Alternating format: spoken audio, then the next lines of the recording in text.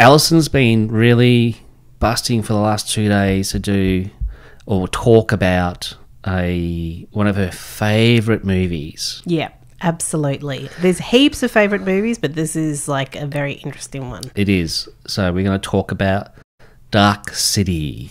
Anyone who hasn't seen Dark City, we suggest that you go watch Dark City, because we feel Dark City has real golden gems of what could be happening in this game situation that we live in. What we call life. Yes, exactly. I'm going to read out a bit of a synopsis of Dark City so people have an idea of what the movie's actually about. The main character is John. John awakens in a hotel with no memory and learns that he is wanted for a series of murders. While seeking answers, he discovers a group of aliens called the Strangers who are controlling the city. The reason why I wanted to talk about this is because the movie in itself has explained how much I feel like this movie relates to our life. Because in this movie, it's pretty much nighttime the whole time. Yeah, no sun. There's no sun. No blue sky. Nothing like that. It's nighttime. And the reason why I love this movie so much is because everyone gets reset every single night. Yep, they do. So do you want to explain what happens? If you haven't watched it, you might... You might get some spoiler alerts. Yeah, that's what I was about to say. Yeah. Pretty much, these strangers do an experiment on humans in this so-called Dark City, where they are needing to know, is it their emotions or their essence? Or they're wanting to know what makes the human soul a human soul. Yeah. Yeah. So what they do is every night they change everybody to a different character. Yeah. So we were talking about this today, actually. Yeah. It's like, for example, there was this couple who are poor in poverty, and then the next night they get changed. The scenery, everything gets changed, buildings, the whole lot. This couple gets changed to be a wealthy couple. Yep. And the funny thing is, they think they've been rich or wealthy their whole all life. their life. Yeah. They're like talking about, I can't remember exactly what they're talking about, but they could be talking about a friend of theirs, Bob, that they think they've known for 10 years. Yeah. But they've only just been changed to a wealthy couple 5 minutes ago. Yeah. So every 24 hours, all the humans, characters in this Dark City get switched over to another character. Yeah. Another life experience. Yeah, every 24 hours, and they have no recollection of the previous night. Because they're completely reset. Exactly. Yeah. And that's mind wiped. Exactly. And that's what we feel happens with us in this reality. Because there's a lot of talk that there's been many, many resets in this, what we call life game scenario. Yeah. Where literally we get brain wiped, where, I mean, it happens where you can be thinking of something or talking about something, and the next thing you know, it's gone. Exactly. It's like, hang on a minute, where'd that go? Exactly. So that's why Alice wanted to bring it up, because it's on par to what we are all experiencing, even if you're conscious of it or not. No, even if you're not conscious of it, it could just be as simple, like you said, having a conversation and all of a sudden it's just gone, what you're about to talk about. And this happens, I'm sure, to everyone.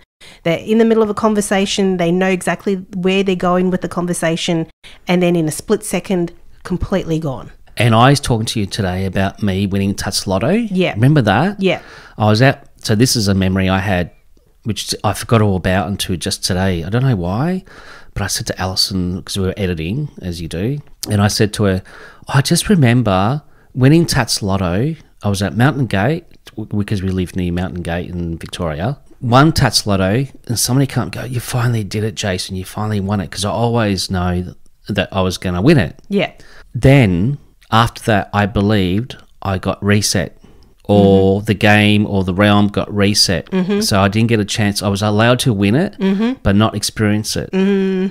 So I won the money, and then that was it, reset. And I believe I'm here again, repeating similar stuff without the winning of Touch Lotto. Yeah. This may sound far-fetched.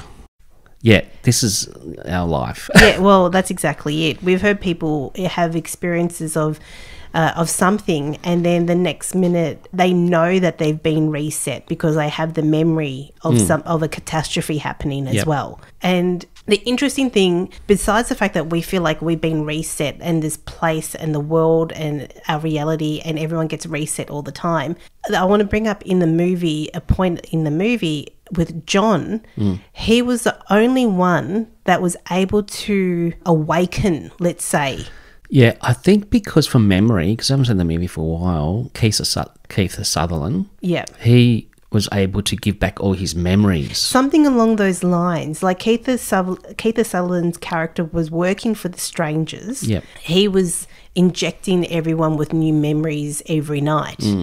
And I do remember that he was about to inject the main character who plays John, and then John's defensive mechanism came out, and he shot the injection across the room or something along those lines. And it broke. Yeah, exactly. Smashed. Yeah. And it's amazing because this one person had just proven that they have the same mental capacity as these alien creatures or alien beings. Yeah.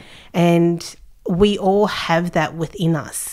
Because these strangers could fly, couldn't they? Yeah, they were able to fly and they were all mental, psychic. Yeah, and warp things around.